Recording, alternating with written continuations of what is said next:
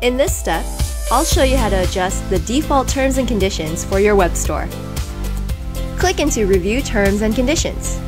Please read the disclaimer and understand that it is your responsibility to make any necessary changes.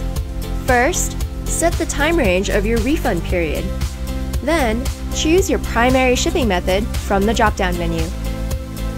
Your legal business name, contact information, and state in which you operate have already been inserted into the Terms and Conditions template. By default, your terms and conditions will include all the sections listed below.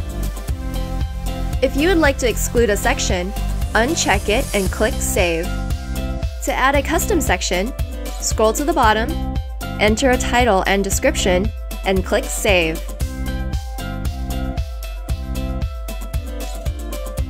Any additions will be appended to the bottom of the terms and conditions.